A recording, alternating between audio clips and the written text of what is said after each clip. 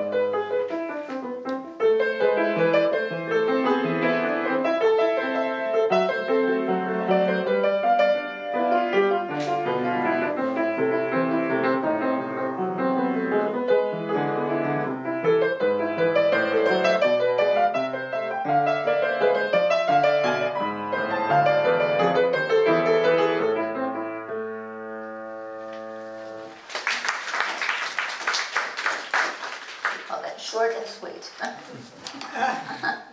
So then another wonderful golden oldie composer was born 6 years after Bach died. Bach died in 1756. A little boy was born, I believe, in Salzburg, and born into a musical family. Father a composer and a musician, performer, and this little boy grew up in a musical home, and little by little he began to fiddle on the keyboard. And when he was 6 or 7, his father decided that he and his sister should start performing through the countries of Europe to make money. All music was live, of course. But as he got older, he began to compose more and more music. and eventually became a composer of many pieces for the keyboard, long pieces, short pieces. He also wrote beautiful vocal music. At some point he decided to compose symphonies, huge music. And somewhere along the line he decided, I think I'll try my hand at opera. So he wrote all that kind of music. The sad news about this man is when he died, he was desperately poor. He was so poor that even though they know what cemetery he was buried in, no one knows where his grave is because there was no money to pay for a stone. If he were alive today, he'd be a millionaire over many times because his music today is played, performed, recorded everywhere in the world. And who was this lovely person? Mozart.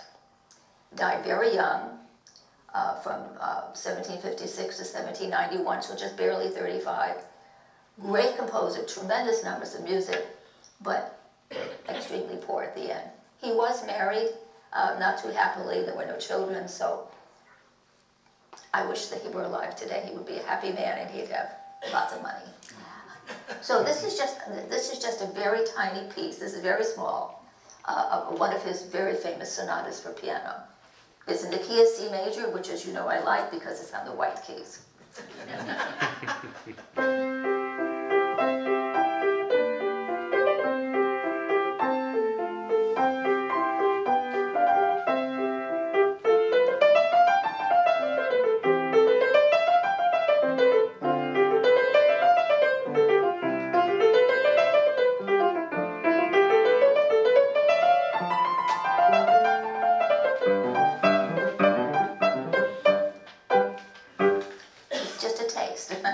But I wanted to play this because this shows you why, if you're a piano student, you have to learn your scales, because Mozart writes a lot of scales in his music.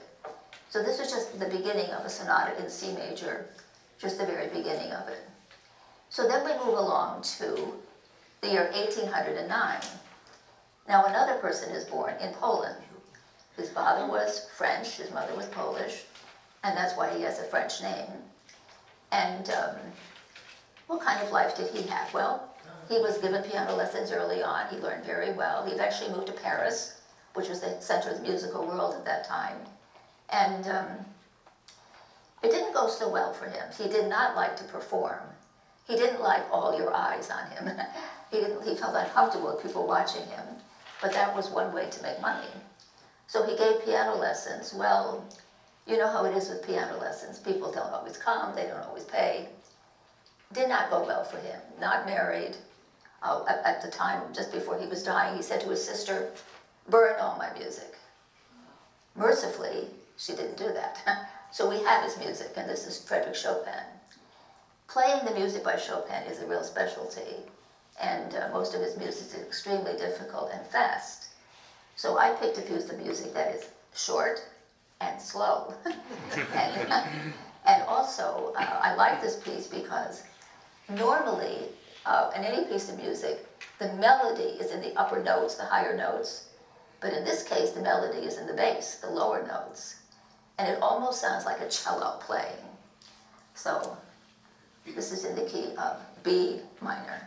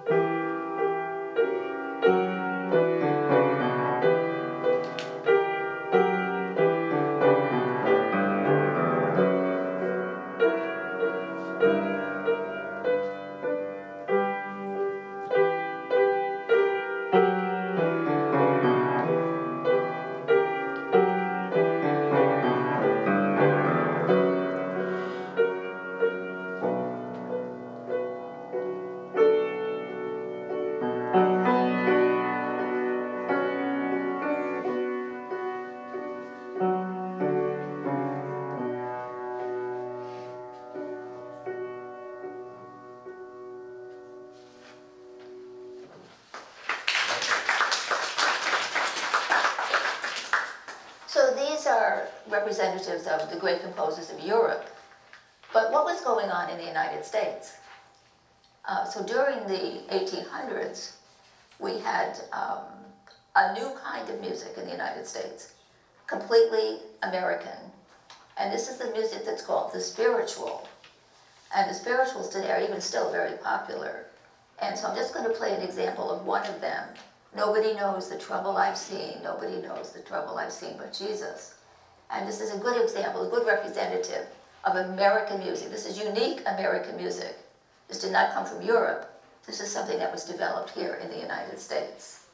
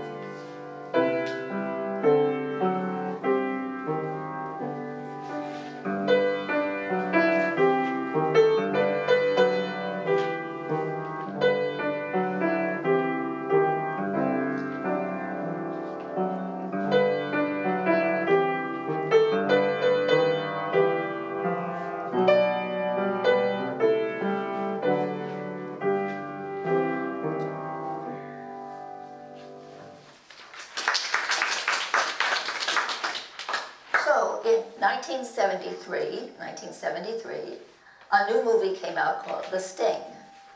I love this movie. Paul Newman, Robert Redford, Robert Shaw, who wouldn't love this movie? But the thing is, the music for this movie, I had never heard music like that. And this music was called ragtime. I had never heard of ragtime. So I went and looked for music in the music store. And I found out that the most well-known of the composers of ragtime was Scott Joplin. And his music was featured in that movie, as well as other ragtime pieces. So this is completely an American invention.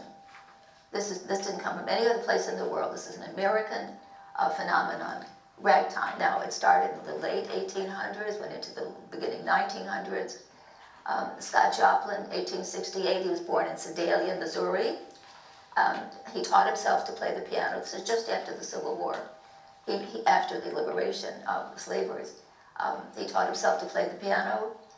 He began to play in what we would call bars and things like that for a while. Eventually began composing. Married, wife died. He wrote an opera called Tremonisha, complete failure. So his life did not end really happily. He died in 1917 in New York City. However, if he were alive today, he would have been very wealthy because this is great music. So this is The Entertainer. It's probably the most famous of the Scott Joplin pieces. And this is what we heard in the movie, The Sting.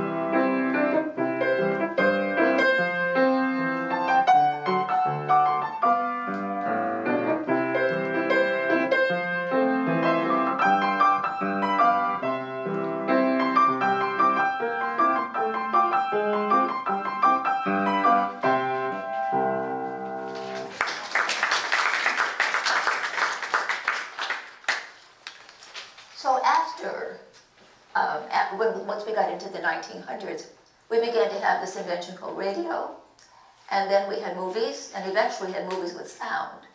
So eventually we had recordings, and so then we get into all kinds of different kinds of popular music. So that's what I'm going to do, play a series of popular music from way back when, and hopefully if you know some of the words, you can sing along. So this is the first one. You have a list on your program.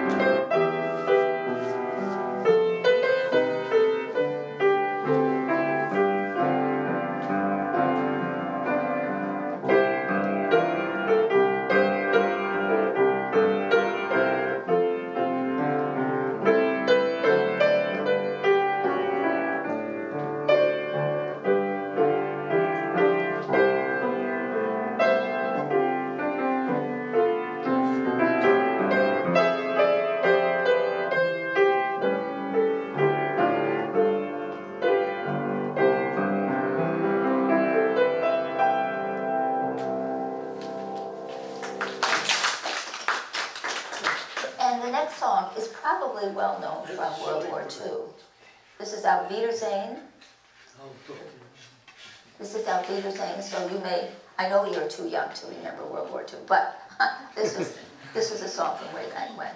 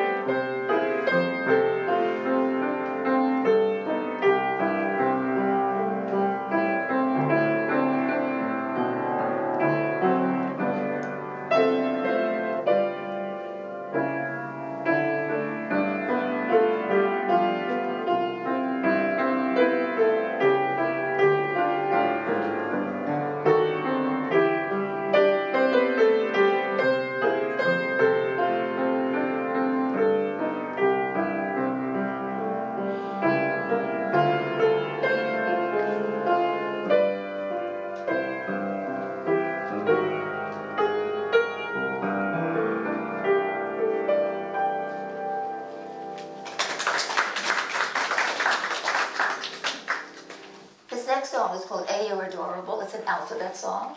All of the words start, well, many of the words starts with this letter of the alphabet. And it's a novelty song. The music is in different categories. This is a novelty song, it's a fun song. So if you know the alphabet, you can sing along.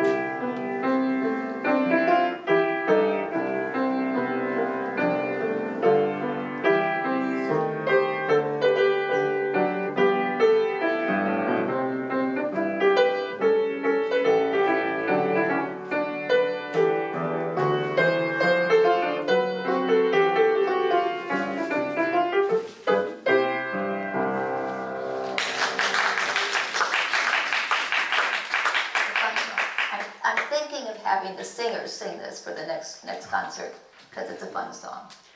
This is a totally different type of song, this next one.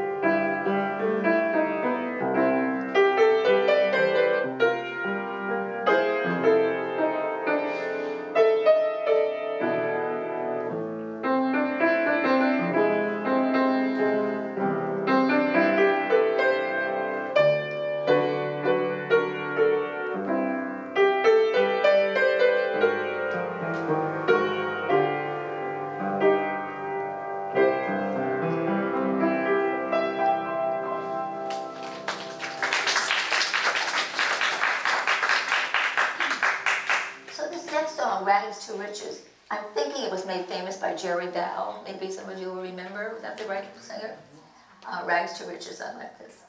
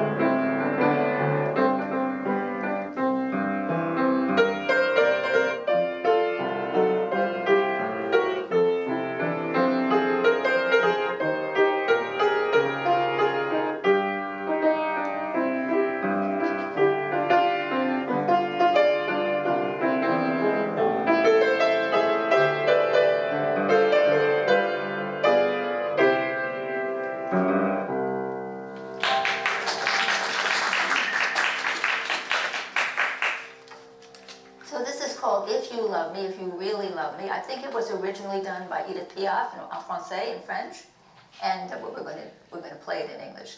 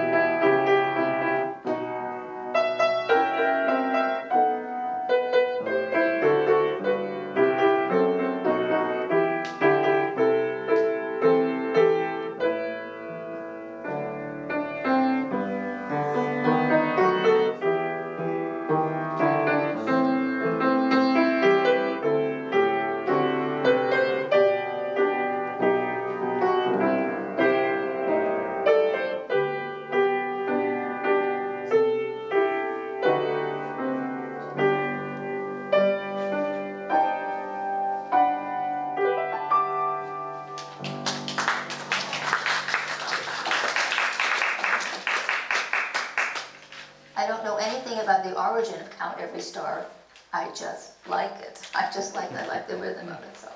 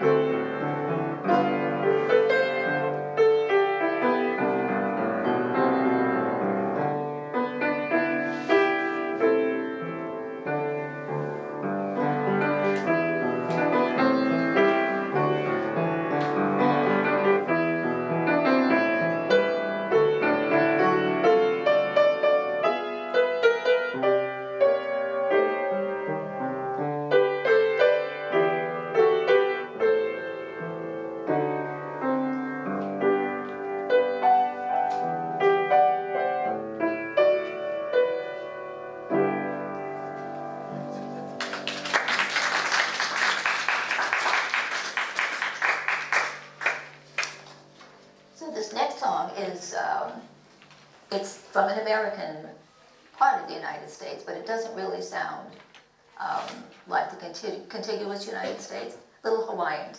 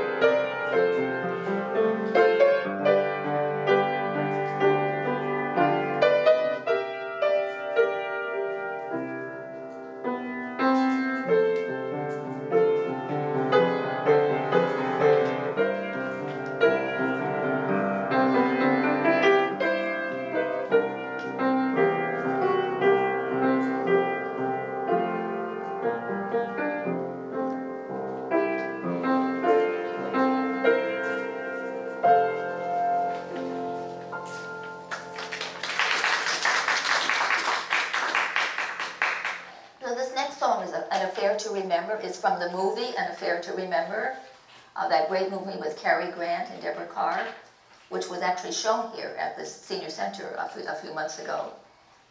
This was the hit song, and it looked as if it was being sung by Deborah Carr, but it was probably done by another singer. But a lovely, lovely piece of music.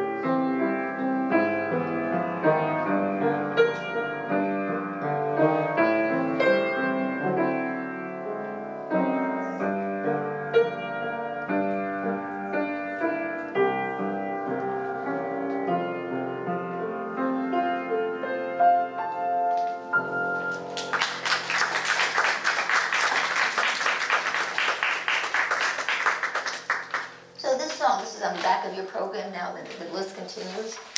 This song, The Little White Cloud That Cried, I think I remember this as a hit song by Johnny Ray.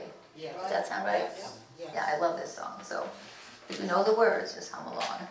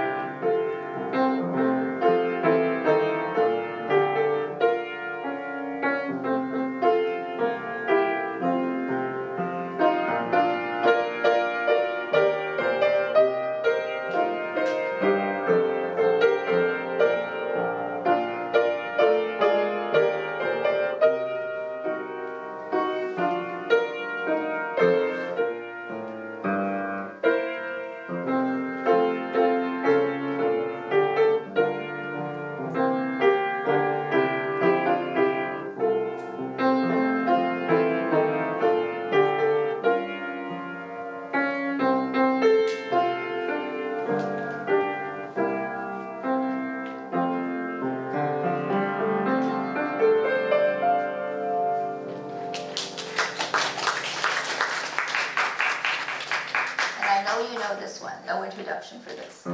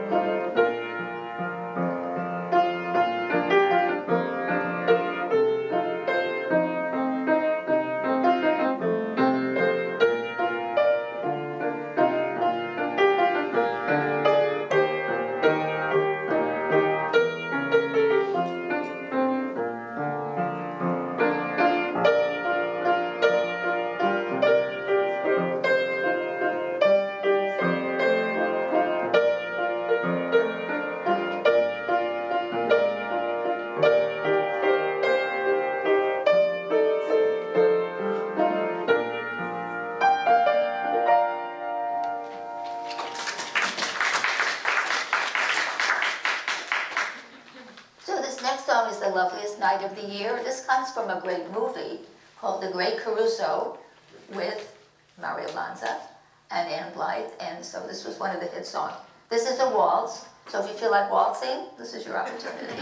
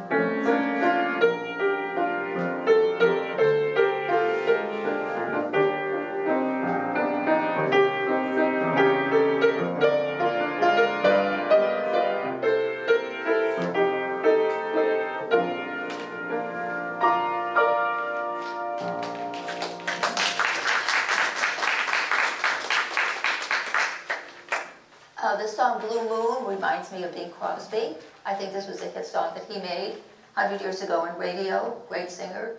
Blue Moon.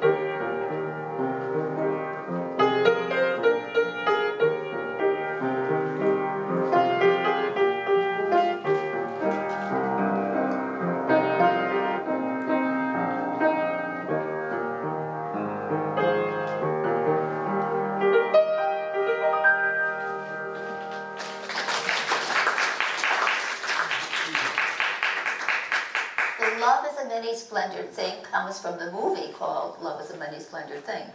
Do you remember who was in it? Bill Holman and Jennifer Jones. Really good. Yeah, great, beautiful movie, beautifully photographed movie.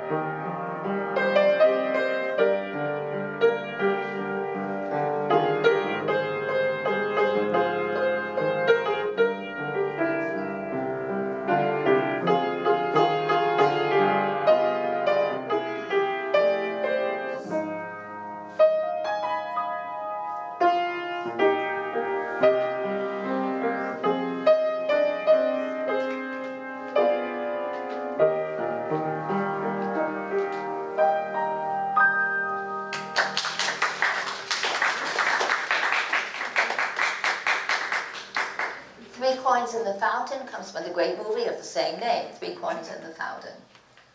Mostly, we think, filmed in Rome.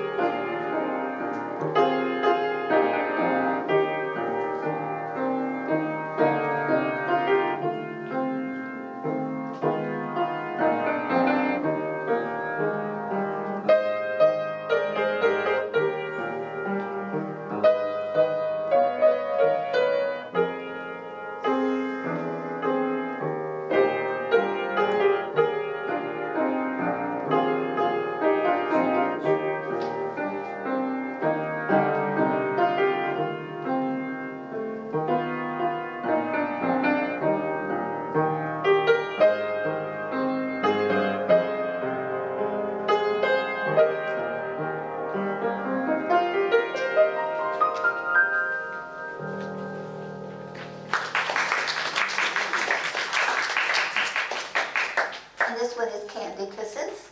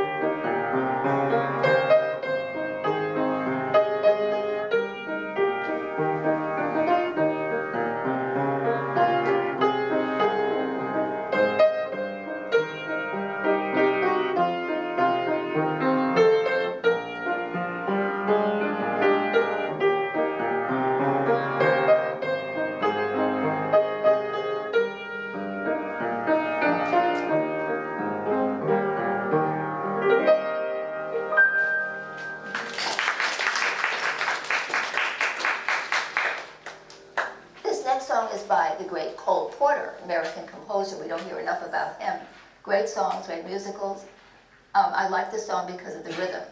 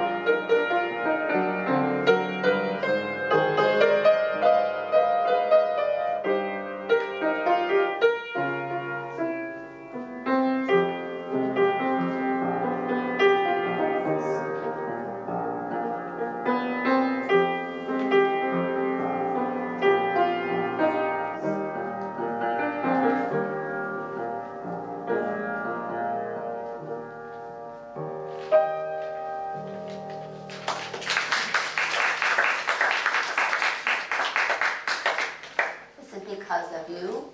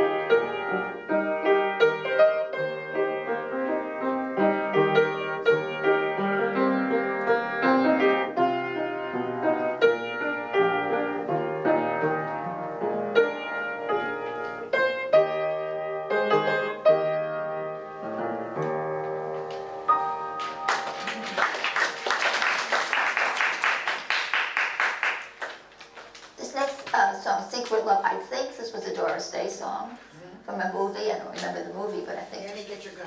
Thank you very It much. was run the Broadway play too. Really good. Oh, Dorothy, thank you so It much. is fun. Dorothy's going to be our historian.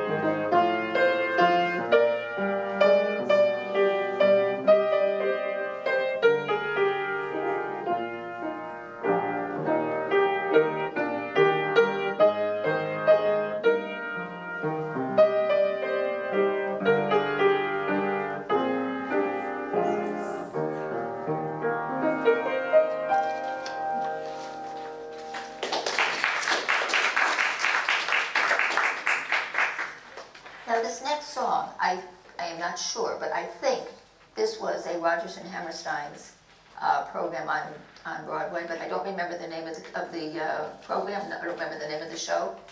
I just love the song, so that's why we're doing No Other Love Have I.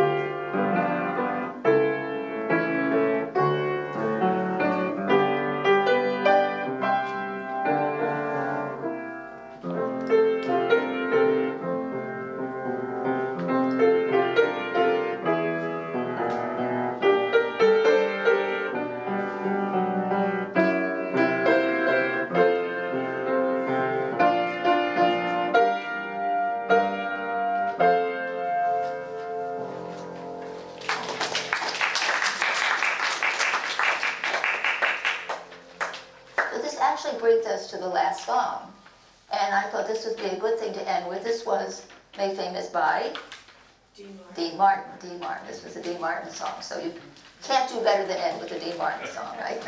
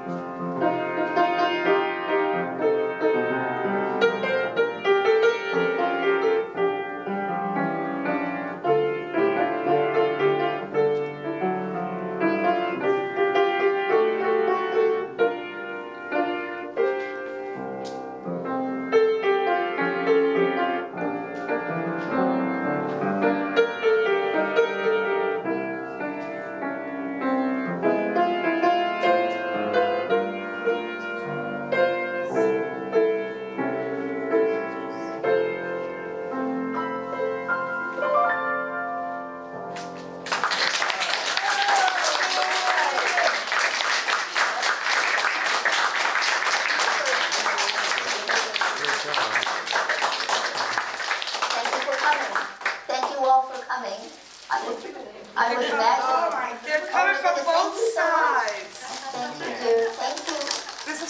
anonymous donor. Oh, thank you. Thank